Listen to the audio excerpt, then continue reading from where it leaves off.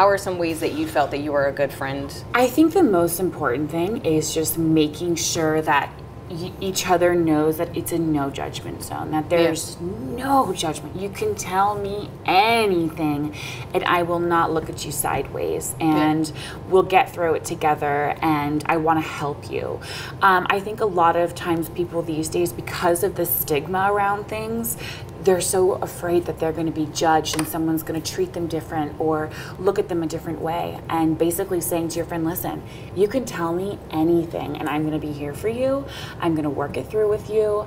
And I do the same. And my two best girlfriends and my sister, so 3 of them, we're all on that same path of anything you say goes. And it's okay to be open. I'm here for you. And also just letting them know that, like, I go through stuff too, and it's okay to not be okay. You know, you said it. It's like, that's the most important thing to get across is we're all going through something. Yeah. It may be different, but we're all sometimes hurting. We all wake up sad. We all wake up, you know, on the wrong side of the bed, or sometimes it's a day, sometimes it's a week, sometimes it's a month, sometimes it's a year or years. Yeah. You know, and just saying I'm here for you, I think, is the most crucial thing. Absolutely.